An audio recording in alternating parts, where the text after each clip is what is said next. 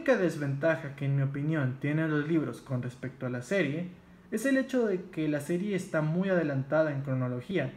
George R. R. Martin todavía no publica los últimos dos libros de la saga, que vendrían siendo Vientos de Invierno y Sueño de Primavera o Sueños de Primavera. Todavía no los publica y la serie ya se terminó. En otras palabras, la serie está muchísimo más adelantada con respecto a la historia. Pero no dejen que eso los pare. Los libros en general, como ya he dicho, son muy buenos, son muchísimo mejores que la serie.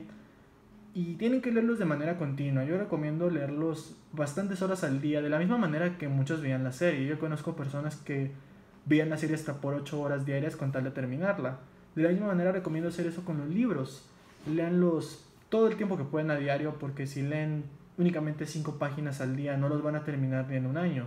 Debido a que son libros de entre 800 y 1500 páginas cada uno, son muy largos. Recomiendo leer varias páginas al día, leerlos durante varias horas en tiempos libres a diario, porque si los leen pero paran un mes de leerlos, se van a perder con respecto a la cronología. Por lo mismo recomiendo leerlos de manera continua. Y pues sí, realmente enamórense de los personajes, entienden el folclore, la cultura, enamórense de la historia, es muy buena, realmente la recomiendo. Léanlos.